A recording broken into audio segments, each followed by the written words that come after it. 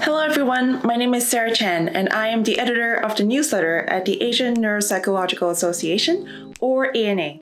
As part of the Asian American Pacific Islander Heritage Month in the United States, we bring to you a series of 5 interviews and conversations with notable scholars and leaders in our field today, which was inspired by similar work from our colleagues at the Society for Black Neuropsychology. Special thanks goes out to Dr. Kendra Anderson for her help and guidance in this project. We'll be uploading a new video every Thursday in the month of May through the first week of June on our YouTube page, which is also where you'll be able to find our other videos, so do check those out. Our association will not be what it is today without the direction and support of those in our community. So as such, we welcome and invite comments, suggestions, and any insights you may have for our guests and our media team. You can bring these to our attention via email at the.ana.newsletter@gmail.com, or you can also tweet us at Asian Neuropsych. You can also check out our website at the-ana.org. Our third guest today is Dr. Urvashi Shah. Dr. Shah is a neuropsychologist specializing in seizures and epilepsy in the Department of Neurology at King Edward Memorial Hospital in Mumbai, one of the largest public hospitals in India. She completed her Ph.D. in psychology from Bombay University in 1995, and since then, she's gone on to set up the first Center for Neuropsychology Studies, or CNS, to make neuropsychological services much more accessible to those with low income. Her accomplishments are so many that I ran out of time speaking about them earlier in my recording, so I'll just mention a few that I think capture some of the breadth and the depth of the work that she has done in her career, including being a part of the Comprehensive Epilepsy Care Program in Mumbai, being an expert on the Indian Council of Medical Research to develop standardized protocols for neurocognitive tools in India, being a member of the Neuropsychology Task Force of the International League Against Epilepsy, or ILAE, and the Scientific Committee of the World Congress for Neurorehabilitation in India. And for her pioneering work in neuropsychology in Mumbai, she was awarded the prestigious Mayor's Achievement Award. Speaking to Dr. Shah today is Dr. Preeti Sunderaraman, who is part of the membership committee here at ANA. Dr. Sunderaraman is an associate research scientist in the Cognitive Neuroscience Division at Columbia University. She was a former NRSA postdoctoral research fellow who received the K99R00 award. She was born and raised in India and completed a major portion of her education there. After receiving her master's degree in clinical psychology from the University of Mumbai, she worked as a clinical psychologist conducting neuropsychological evaluations for patients with epilepsy and other neurological disorders. Like many of us, she moved to the United States for graduate school. Dr. Sunderaraman completed her Ph.D. in clinical psychology, focusing on neuropsychology at Drexel University. Since then, she's been focused on enhancing her research and clinical competencies in concurrent areas, including decision-making research with a focus on financial decision-making and cross-cultural evaluations. Dr. Sunderaraman is fluent in English, Hindi, Marathi, and Tamil. And that is the end of my introduction this week. I'll let them take it away. It gives me great pleasure to talk to Dr. Urvashi Shah today. I have known Urvashi for about 20 years now. And after completing my master's in clinical psychology from University of Mumbai, I got introduced to Dr. Urvashi Shah, and she introduced me to the whole field of neuropsychology. And she got me hooked to this field. She made me want to learn more and more. And honestly, I can go on and on about how integral she's been for my growth as a psychologist, and more importantly, as a human being. Therefore, it is my honor to show you all the multiple fascinating facets that make Urvashi great. Yeah. Thank you, Preeti. It's a real pleasure to do this interview. And I think it's a greater pleasure, and I'm so delighted that it's you who are going to interview me. So it's always such a privilege when you've mentored or been with somebody to have the mentee come back in this position and then interview you. So thank you so much for doing this interview for me. Yeah, the pleasure is all mine. And, I'm happy to represent the Asian Neuropsychological Association. Okay, so, I think, one of the questions that I think a lot of us have in our mind is, what drew you to neuropsychology? So it's really a long story, but I'll try and keep it brief. There's been a lot of serendipity in my life and how I got into neuropsychology. But essentially, I trained first as an occupational therapist. And while I was training in my undergraduate years, you have to remember this is a time I'm talking about, which is like the late 70s. So in that era, at least in India, there was a lot of what I call neurological nihilism. There was always, we were taught when we were students that, yes, you can work with brain injury, but there's not much you're going to get out of it in terms of recovery. Yeah. And neurorehabilitation was what fascinated me. I would say I've loved the brain and I've been passionate about the brain even when I was a young student in school. And neurorehab was something that was totally what interested me when I joined occupational therapy, especially brain injury. And I was fascinated with this idea of how do you recover function from a damaged brain. And then a series of events occurred, which I call serendipity, which drew me to neuropsychology. The first was that I chanced upon this book in our medical college library, which was by Kevin Walsh. It's the grandfather of neuropsychology in Australia, and which was on the neuropsychology clinical approach, 1978 edition, the first edition. And I just fell in love with this book. And then at the same time, in the ward where I was posted, in the neurology ward, there was this young school teacher from central India who had viral encephalitis. Both his hippocampi were damaged. And he had profound anterograde amnesia. But much to our surprise, even though he forgot me in like 5 minutes after I visited him, he could do his math lesson extremely well. And he demonstrated that to us. And we began to do a lot of rehabilitation work with him, looking at procedural memory and how to recover that. So I think these series of events got me even more serious. And I began to think that it will be neuropsychology really, which will give me the true window to the brain. And the rest, as they say, is history. I went on to do my master's and then a Ph.D. thesis, which was on implicit and explicit memory systems. And then working in a head injury, brain injury rehab program, epilepsy surgery program, dementia, and then began this phenomenal journey that I've had.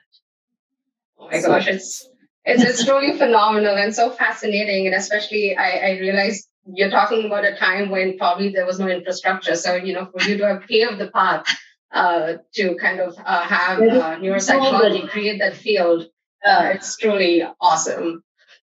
It kind of brings me to like the next question. And we have talked a little bit about the multitude of projects you're involved with. Can you tell us some of the projects that really fascinate you? So there have been many. I've been in the field now for over 25 years. And as you said, when I began in the city of Mumbai, for example, there was really nobody knew what neuropsychology was. The first part of the journey was to introduce the discipline, so to say, to the medical fraternity. And neuropsychology is still in its nascent stage, you could say, in our country. And therefore, the funding for research has really not been there. But I think I have been fortunate to have had opportunities to participate in certain truly amazing projects over the years, plenty of them. But I think because we don't have that much time, I should focus on just a couple of them. So if I think that the phases of my career, in the very early phase of my career, I had an amazing opportunity to participate in a project which came from the US. So it was an NIH-funded study which Mount Sinai in New York collaborated with us in India. And it was part of a public hospital in India, which I worked in, the Nair Hospital, where the project brief was that they had to come in and do capacity building in terms of the professionals here for dementia diagnosis. And we were looking at populations of people who we would be assessing for this diagnosis who were from the low income. Remember, this was a public hospital. So we see really the poorest of the poor. And these were low income and low literacy, low education groups of people. And they were elders.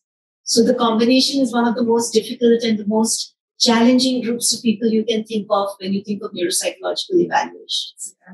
So in this project, there were two arms. One was about strengthening the pathology arm. How do you, after the autopsies, recover that tissue and look at pathology in the brain and kind of have the clinical patho correlations. So that was one idea of strengthening the pathology group.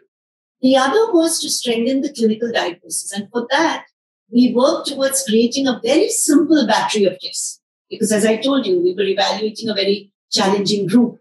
So it was a simple battery of screening tools that we put together. We were guided by the Mount Sinai team. And we went on to establish a memory clinic. The referrals were coming from psychogeriatric OPD as well as the neurology OPD. And we tried to use this battery of tests with them. And in parallel, we went into the community. There was a community where there was an NGO which had a place, like a little health center for the elders there. So we went in there into that NGO it was a small little room. And there we began to evaluate the community elders. So we had the community arm, we had the memory clinic arm, we had the pathology arm. And at the end of 5 years, it was a 5-year long project. We published, and there was this very interesting paper. It's in the Journal of Alzheimer's Disease, International Journal of Alzheimer's Disease, which is characterizing the cognitive deficits in the elderly in urban Mumbai. So what were the kind of deficits we saw and what were the issues?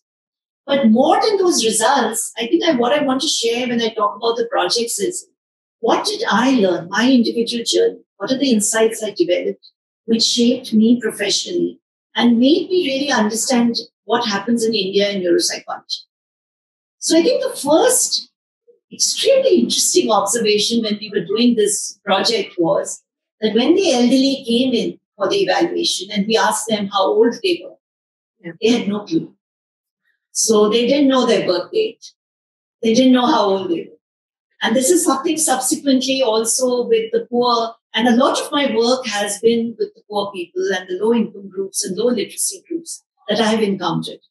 So this becomes a huge challenge. And so what we did then was we created a list of historical events. So in the kind of period that these people were, their living life period kind of, like when the floods had occurred or where the famines had occurred or some major historical events.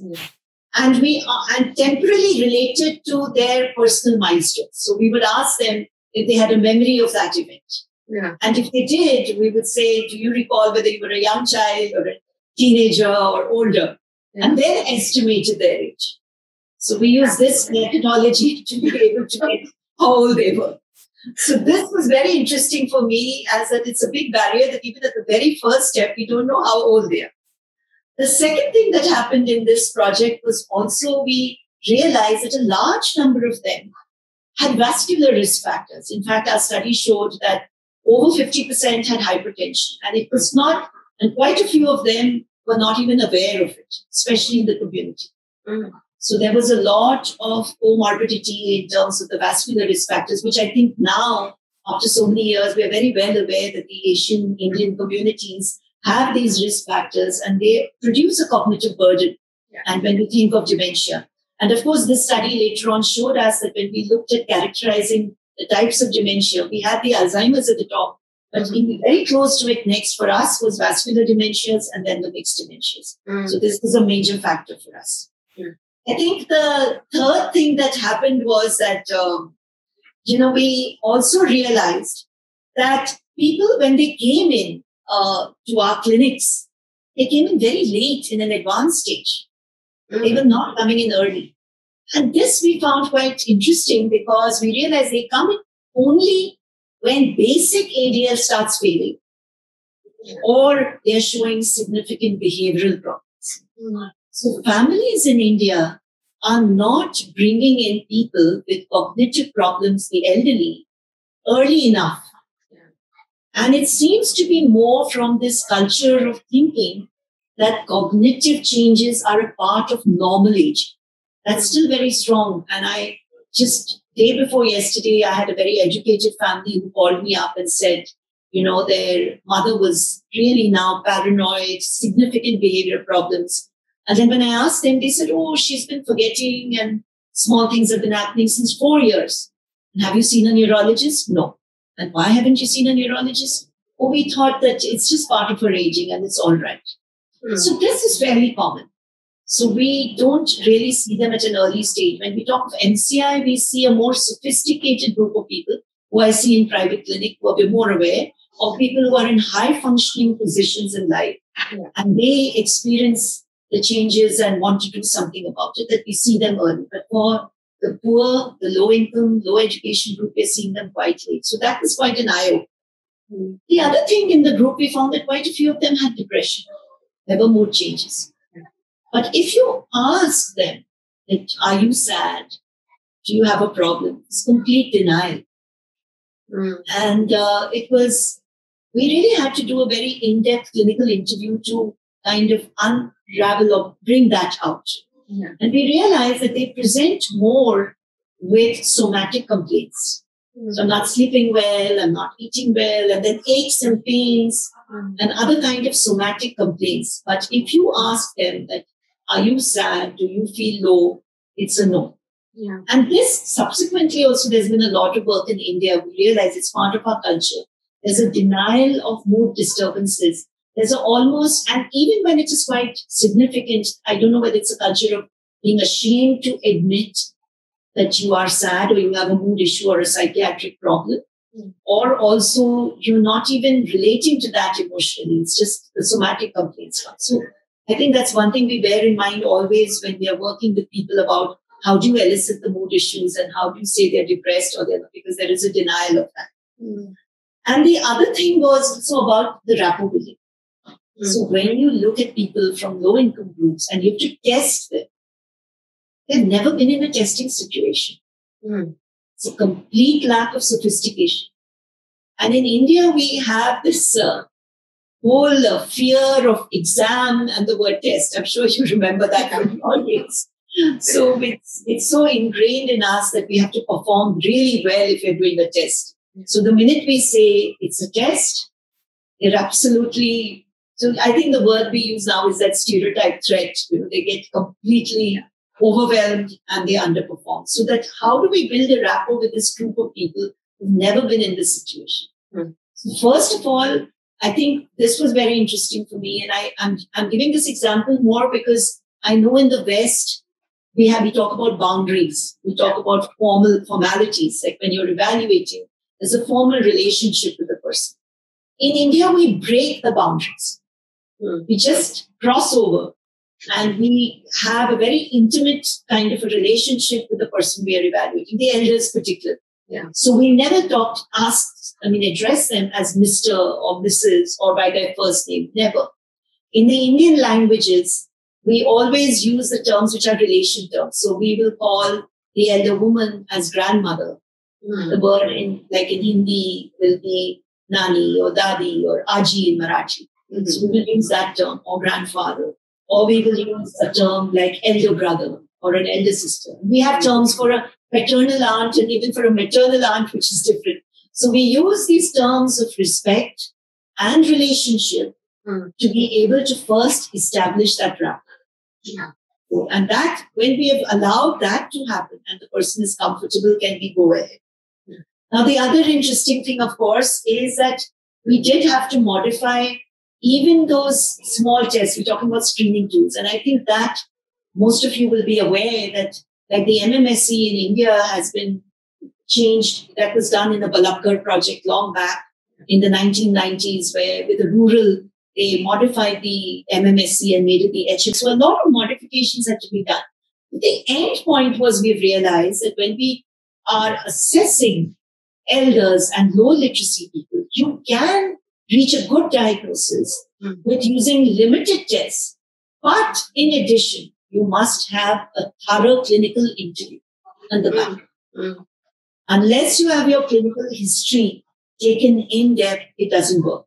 But with a good clinical history, and if you have criteria, diagnostic criteria in front of you, and then like we did in the hospital there, we did consensus diagnosis. We sat as a multidisciplinary team and then discussed the findings.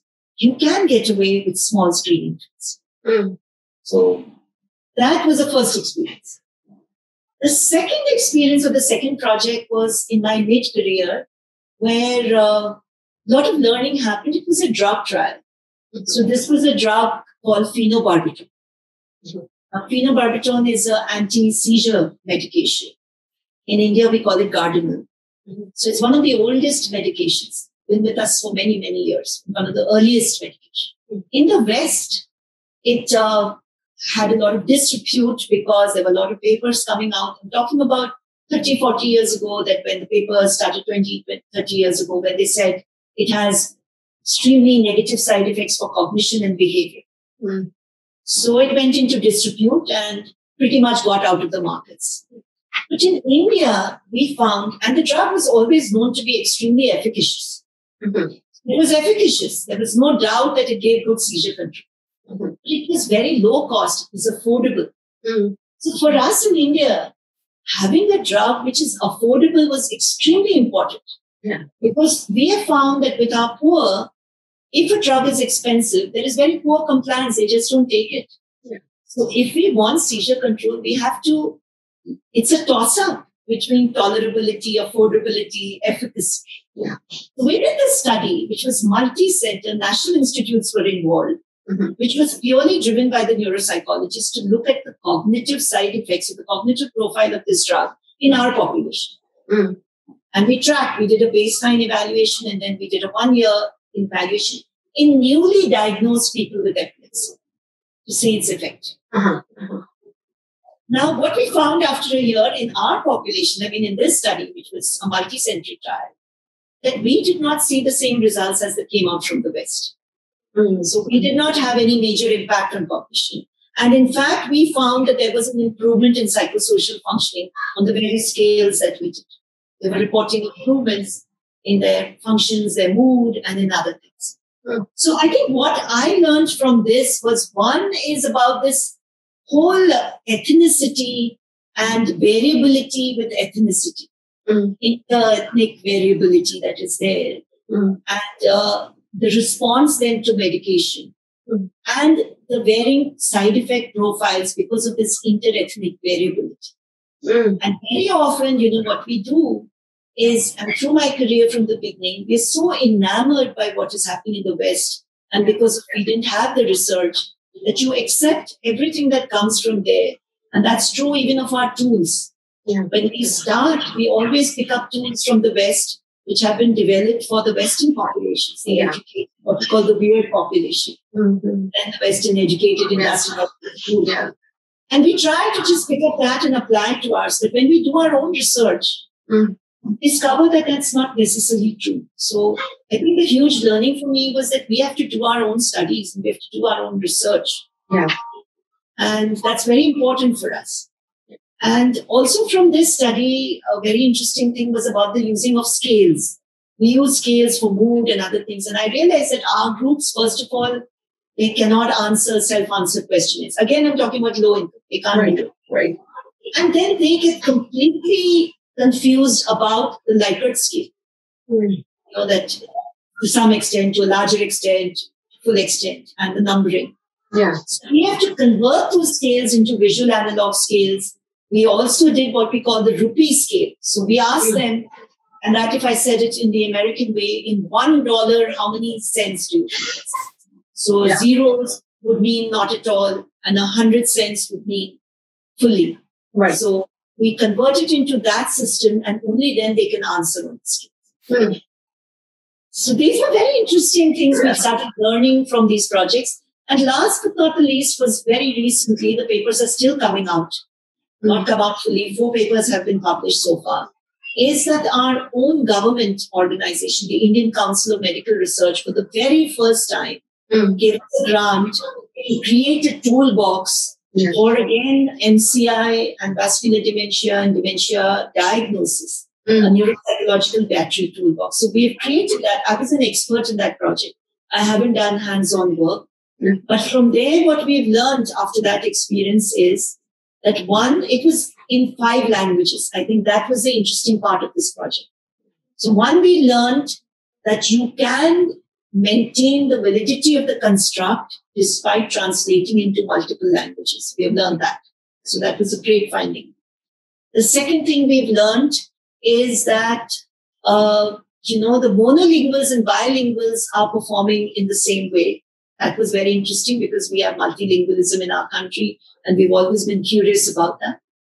Other lessons we learned is that we tried to make tests for the illiterates, but those tests don't seem to have worked. And I have some thoughts about that. Maybe we'll talk about that later. And finally, what was interesting for me to see in this project is that they're still working on it, is that when we think of a pan-India single norms for the whole of India, that's not working out. There's been a variability of performance across regions. Still have to understand that, and possibly because of their same cultural differences, which may come in. So because of India being so diverse, we're not going to be able to achieve that. That's an important learning for us, that we may not ever have pan-India or a pan-country, norms which will work. We may have to think region-wise. Right. So this is some of the sharings and learnings I've had with some of these projects. Yeah. It's so interesting. It's so interesting. It's all the vast. And I love how you kind of broke it down by the stage of career that you were in and the lessons that you learned, and they've stayed there. Like, it's not changed much. So, it just shows that it's such rich learning. And I hope we all can kind of learn from these experiences. It was interesting, in the third project, you kind of mentioned that India being multilingual, and that can't be like a general national set of norms that can apply to all the different regions. This just kind of makes me wonder that, with such diversity, like, how do you see patients clinically?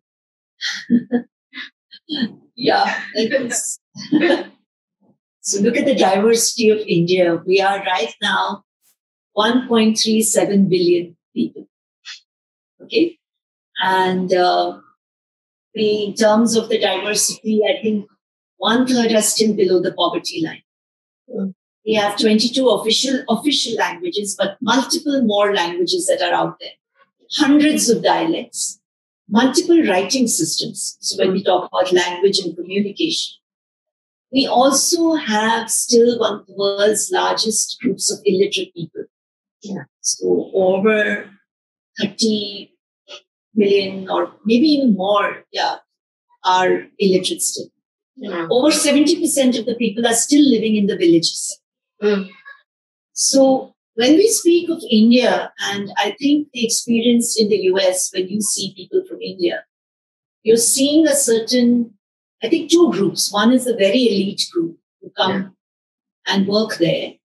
And they don't really represent, in the sense, the India that I'm talking about in terms of our challenges with diversity and neuropsychological assessment. So in India, our main challenges when we do neuropsychological evaluations comes from three factors. One is the education factor, the language, the multilingualism, and of course the socioeconomic factor, because then there is poor exposure when you're from the lower socioeconomic class, and also you have less sophistication, test taking, etc. So if I break this down in terms of experience, when I'm actually doing an evaluation, if I look at the first step, and that is, of course, about being able to administer the test. And so when I have to administer the test, the first challenge comes from the language. Okay. So we always joke that a prerequisite in India, it's not your degree or PhD degree or whatever, is that you have to know a couple of languages. So if you interview people, besides the degree, you have to say, okay, how many languages do you know? So, for example, I am fluent in 5 languages. And there will be a typical day of mine where I'll go through at least 3 to 4 languages in a day. And there have been situations where within the room, and I still remember this example with Dr. Aladi, who's a cognitive neurologist, used to share with us of how in a room she will have a patient, the caregiver, the young psychologist who's assessing, she as a neurologist, and between the 4 of them, they're speaking 4 languages in simultaneously. So one is just going through all those languages without even thinking about it. So we have to know these languages. We have to assess in multiple languages. I think that's one way diversity affects us, that we have to know this. In terms of interpreters, rarely do we use interpreters because we know most of the languages. If we don't, we will tend to use other students, colleagues in the hospital, or nurses, the others come in. Very rarely have we had to involve professional interpreters. I think in my own 25 years, it's been once. Mm. But otherwise, it's more about involving the family.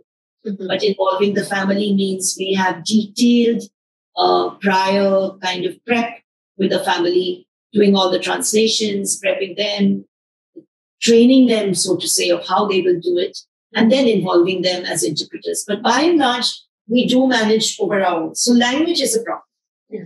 The next thing is in the administration, when we're actually administering the test, is we find that with the low income group and also the less educated, there's a lot of elaboration of the instructions. Mm. So we often say in India that it's very difficult for us to standardize the instruction giving. Yeah. Or the format. Because depending on the individual in front of you, we elaborate on the instructions and repeat them several times until we are sure that the person is following what we do. Right. Also, we have to, as I described earlier, put that person at total ease. So a lot of time is spent in making them comfortable, as I told you, addressing them the right way, getting them there, explaining to them why we're doing it. So those are ways in which we have to, that diversity has to be addressed when there are different kind of clients from different backgrounds. Yeah. And then, Preeti, we come to the norms. So when in the norms and education, what was very interesting for me was like two groups I'll discuss with you. I'll just share it.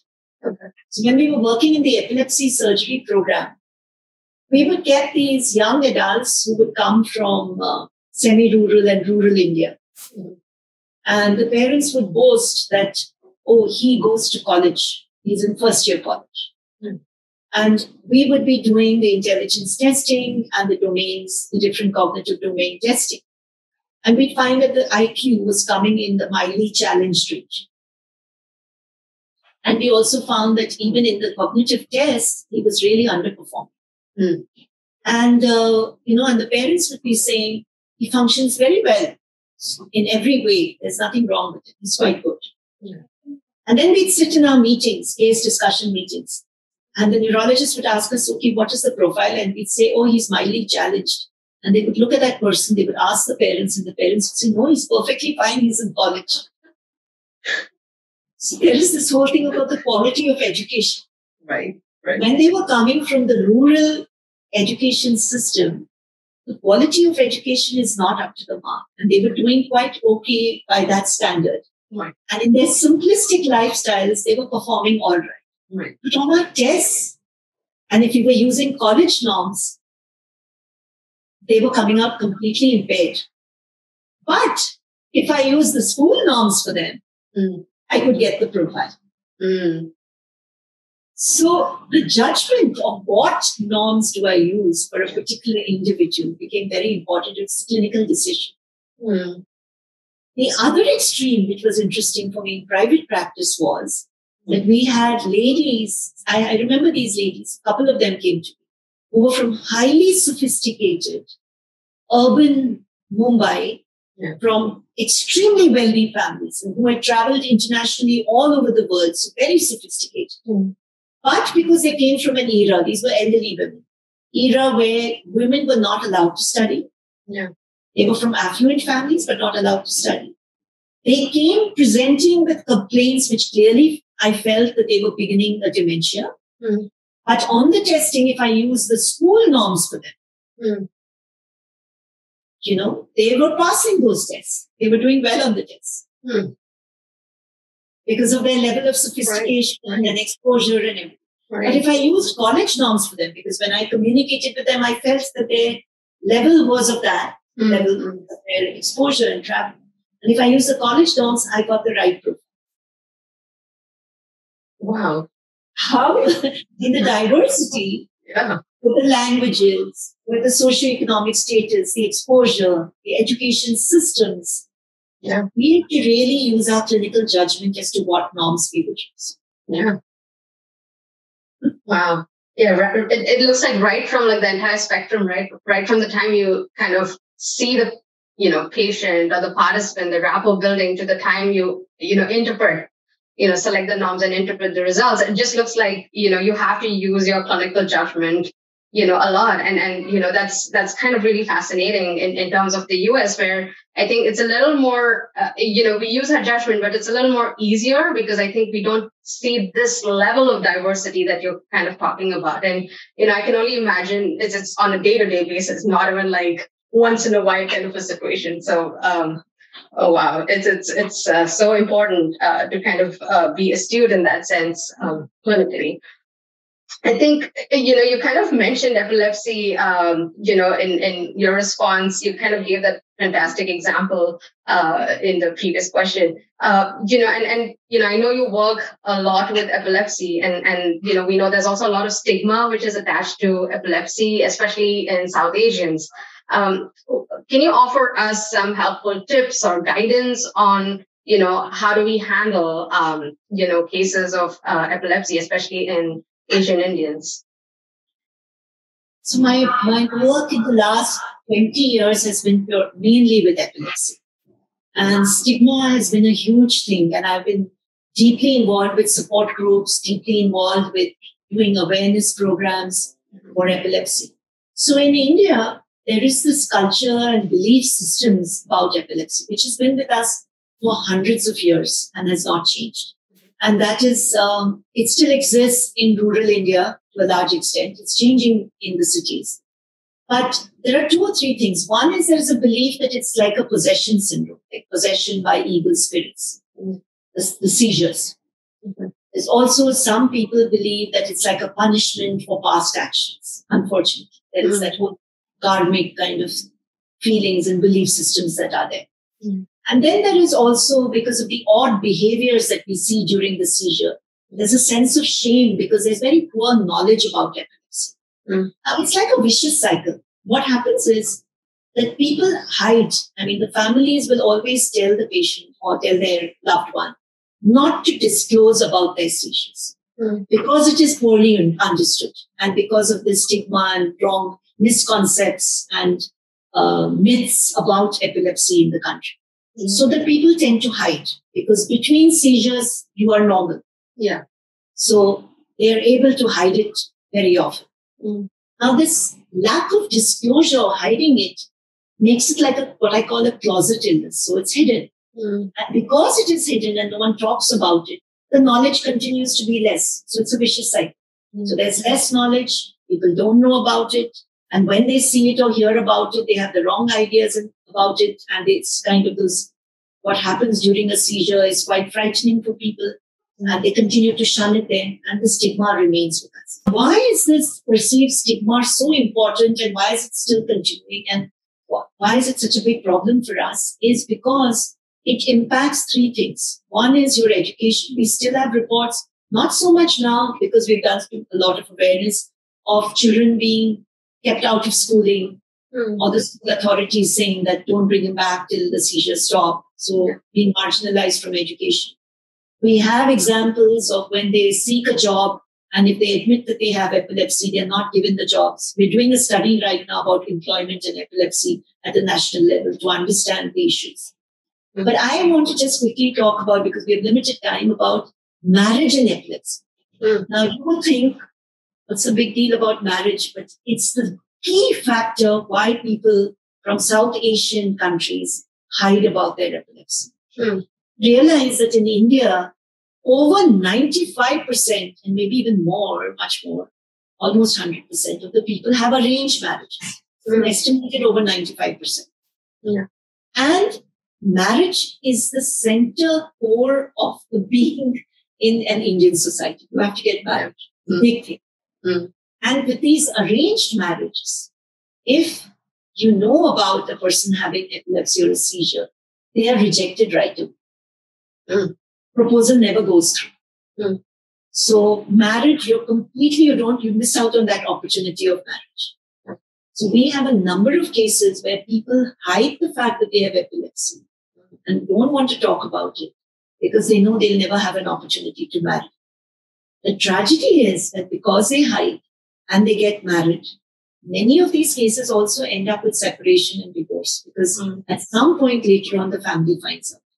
So to counter that, so I just want to say that in the West, if you find that you have people who have epilepsy and they don't want to talk too much about it or disclose it to others or bring it out socially. One of the key factors is the marriage factor. Yeah. And to counter that, it's very interesting. I don't think this has happened in any other part of the world, that we had created a national expert group, which was of the neurologists. And I was part of that group as a neuropsychologist. And we had a whole day workshop, and we came up with 2 papers we published in Epilepsy and Behavior 2, talking about arranged marriages, epilepsy, and stigma. So we had to come up with guidelines so that the neurologists, when they have clients, are able to guide their patients about what they should do, when to disclose during an arranged marriage, how much to disclose, who to disclose to. We have guidelines. Wow. And these are national guidelines?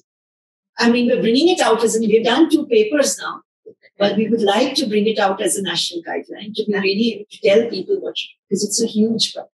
Wow. So we're doing awareness programs, and it's very interesting that when you were talking about projects, and I've talked too much about the projects, but a very recent thing that's ongoing right now is this whole pandemic was like a silver lining because we could do things online.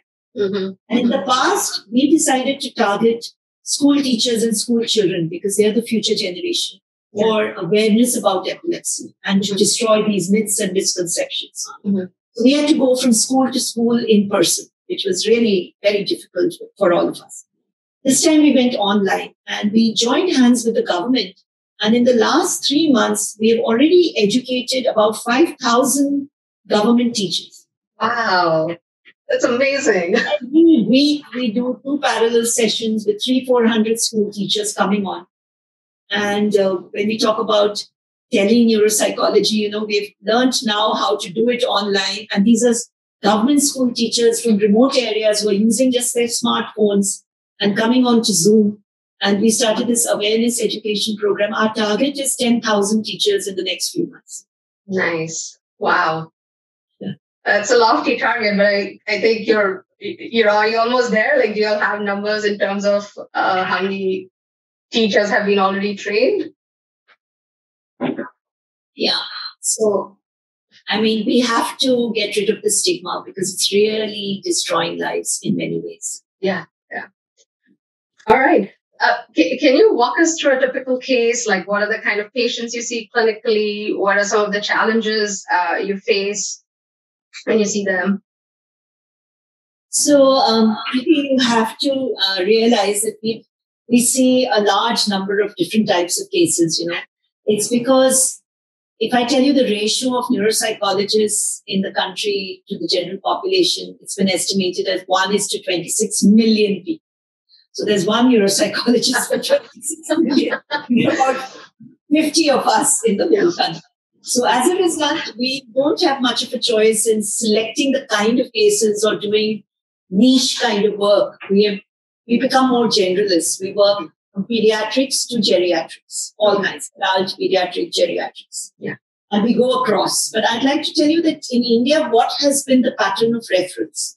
Mm-hmm. And we're dependent on our neurology and neurosurgery colleagues for the reference. Mm-hmm. So the reference that have come in typically are in 3 broad categories. One is epilepsy surgery work. Mm-hmm. So both for epilepsy surgery, and in recent years, we've been getting a lot of reference for TBS, deep brain stimulation in Parkinson's patients. And so the pre-surgical and post-surgical evaluations. Mm-hmm. We also get referrals for neurorehabilitation. In fact, that's where neuropsychology really began to do traumatic brain injury and hypoxic brain injury and other brain injury rehabilitation. And the third is the diagnostic aspects for dementia. As I told you about the projects, so diagnosis for MCI, early, and the types of dementia, that's the kind of work. So broadly, these are 3 categories. If you ask neuropsychologists in the country, they're working. Mm-hmm. Mm-hmm. So in these 3 types, if we see a case, and I see across these 3 types, the evaluation protocols are a little different. Mm-hmm. So for the surgery cases, we have a fixed battery approach, which we've created a fixed battery, domain-specific testing. Yeah. And we stick to 2 tests at least per domain in a proper way. And it's a very long 4 to 6 hours, sometimes 2 sessions, but at least 1 long session with breaks, 4 to 5 hour battery. And for the neurorehabilitation part of it, That's a more flexible approach. Because in this, we go into the history, clinical history, the kind of injury.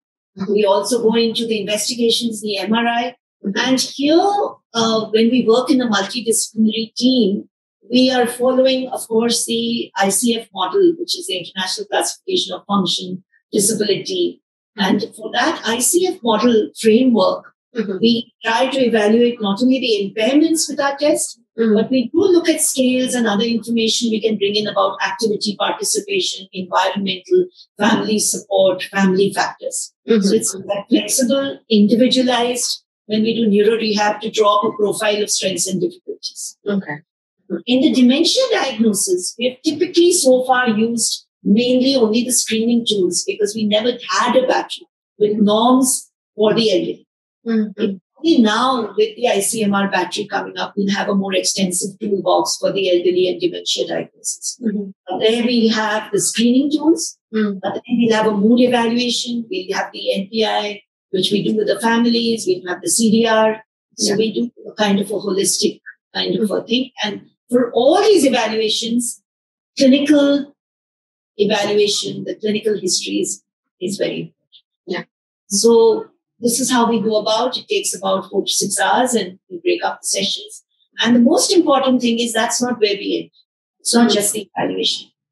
At least I personally definitely do this, that I have many sessions subsequently for psychoeducation, for explaining the report, and for counseling, which I think is the most important part for our families who very poorly understand this brain-behavior relationship. I spend a lot of time with that. And you mentioned that, you kind of take about sometimes 1 to 2 sessions for testing. So for like feedback, counseling the family, do you take one whole session for that? Yes, I take not only one session, I take several sessions. So when you talk about challenges, when you were saying that what are the kind of challenges, I spoke about a lot of challenges when I discussed the projects. But I think one challenge which I would say we have, I think 2 challenges for me. One is with the client or the patient, the de-evaluation that they have about neuropsychology. We have to struggle through making them understand why this is a valuable, evaluation time for them. Why is that valuable for them? So that's been quite challenging to bring about that change in the mindset of people about what are they doing there, sitting with paper, pencil, battery tests. Why are you asking me all these kind of questions? Right. The second most important thing is the family. So in India, I'm extremely proud of the fact that we're a very family-oriented society, because the family is the pillar of strength and support in our communities. But the same family can be also a barrier. So in evaluations, what happens, we find that the families, number one is that they also interfere at multiple levels. So first is even when we are doing the report or we are interpreting the results and we want to talk to them, they will decide whether the client will get the information or not. So the client doesn't have the autonomy to decide, to know about his health. The family sort of takes over to decide how much will be shared or not shared. Also, when it comes to rehabilitation in the goal-setting exercise, we find that the families are more controlling and dominating about what should be prioritized in terms of the goals in rehabilitation. Also, we find that later on, the families are overprotective and don't allow the client to become independent. They want to look after. That deep sense of wanting to look after the person sometimes becomes a barrier for optimal rehabilitation. So these are some of the challenges we have to work through in our cases on a day-to-day basis. And I think it's very unique when you mentioned that, you call back the families and for counseling feedback, not just once, but, over multiple sessions. You're seeing like the whole range almost of like from the diagnostic formulation to like the rehab and, the follow through, which kind of makes it so whole, very holistic approach. Yeah, it's not just psychometrics. It's just not the numbers and the scores that are there in a report. It has all the aspects of it. By the end of that interaction with that group, that person and his family or her family, you just feel like you know everything about them holistically. Yeah, I think that's what makes you a true psychologist, right? Like in the true sense of the word, you're not just seeing the scores and like one aspect of it, you're seeing everything about them and their lives and their families too in this case, which is, I think, India. I'm going to kind of come to the last couple of questions that I have, which are a little more personal. And I think this is probably like on top of my list at least. Who has been the most influential in your life?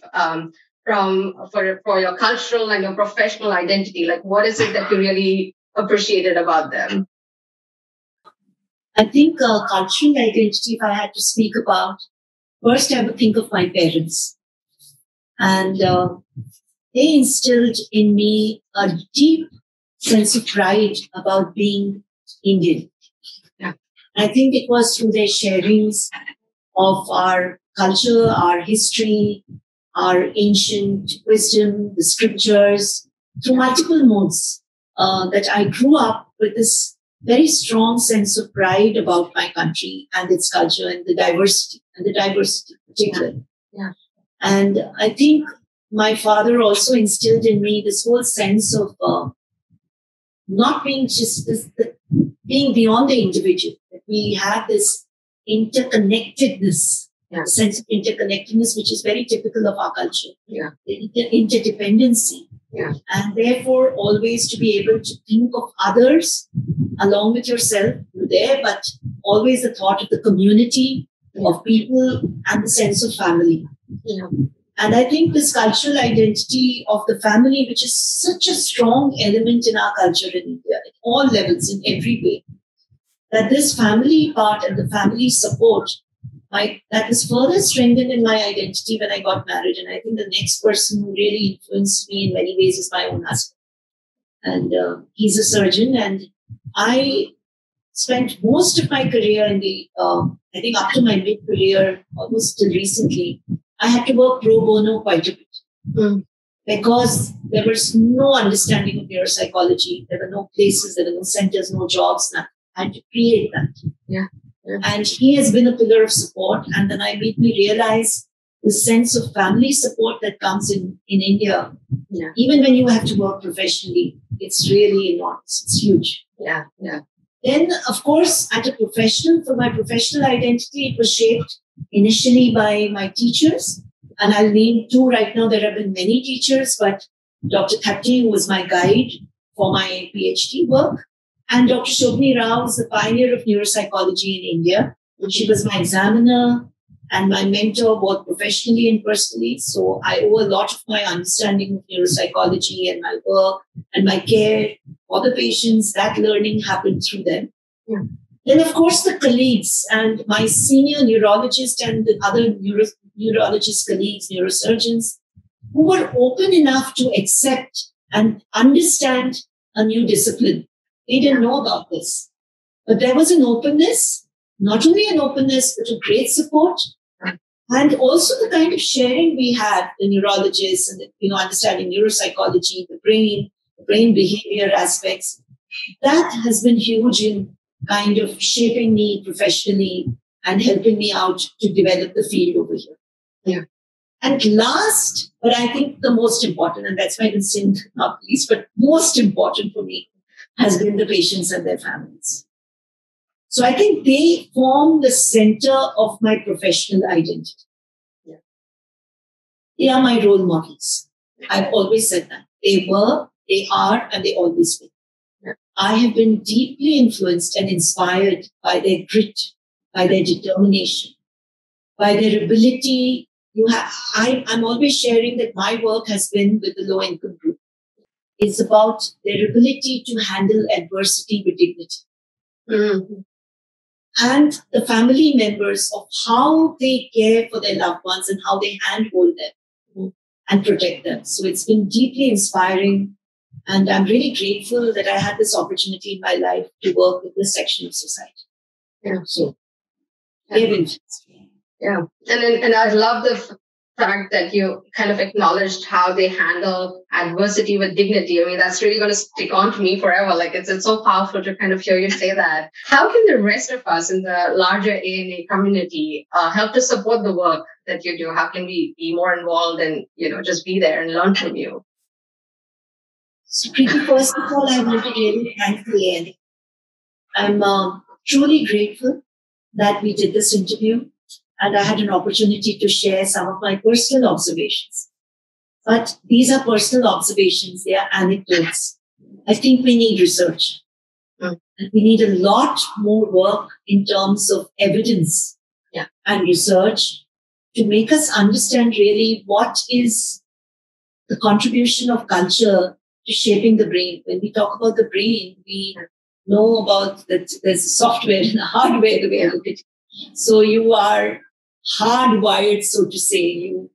You know, the principle of universalism, as we say, that we all come with the same neuroanatomical substrates and the brain is the same structure and the organ. But how does this wiring occur in the brain? We know about the influences of education and other factors, but I think culture plays a huge, huge part. And I didn't talk about this, but I've been fascinated with illiteracy. And, when there is illiteracy and yet you see people having high levels of occupational complexity. So in our country, for example, we have people in rural India who are absolutely illiterate, but of the highest skill as far as being artisans, whether it is in music, whether it's in embroidery, whether it's in craft. I mean, the levels that they achieve. And then you hear on the other side that cognitive reserve happens only by formal education. Right. That the Western evidence is suggesting. I really feel that we need more research to understand how the brain can also get wired to very high levels of cognitive reserve, not necessarily by formal education, but by other means. And what are these cultural components? Is it because we eat turmeric and because that's been said and because we are multilingual that we are protected from dementia in India? Is it really true? Or is there something else happening that we are not reporting the dementia? Families are not coming forward with the cases. What is truly happening? And I feel this research about promoting brain health. So we focus on the damaged brain. But I think neuropsychology has to turn to look at how do you promote good brain health. And that's where cross-cultural or cultural neuropsychology will come in. Where we learn from different cultures about protective factors, about lifestyles, about food, about other elements, about how cognition and how processing occurs in the brain in different cultures. That will strengthen the brain, protect it, or will damage the brain. And for this kind of work, it's the ANA. If there is a collaboration, if there is conversations, if there is sharing, if there is funding, and we can work together in looking at this science and this evidence, I think we have a lot to contribute to neuropsychology. I think the ANA has an extremely important role because Asian cultures have not been studied so far. And of course, we would welcome in India some mentoring by all of you. Many of you Indian neuropsychologists, they come and visit India. So do come and teach us, train us, mentor us and help us. And we'll share our experiences and we can grow together. That is, I think, perfect in terms of just, concluding this talk and kind of how we really need to kind of develop these bridges across cultures and kind of really help neuropsychology grow and kind of really inform the field that it's not just about education, for example. It could be a lot of other things, as you're rightly saying, and that can only come into our understanding into the field by kind of doing more cross-cultural work. So thank you. Thank you for sharing your knowledge, your wealth of wisdom. Thank you so much. Thank you for this lovely, lovely evening for me and morning for you. And thank you to the ANA for this great opportunity. Thank you very much. All right. Thank you.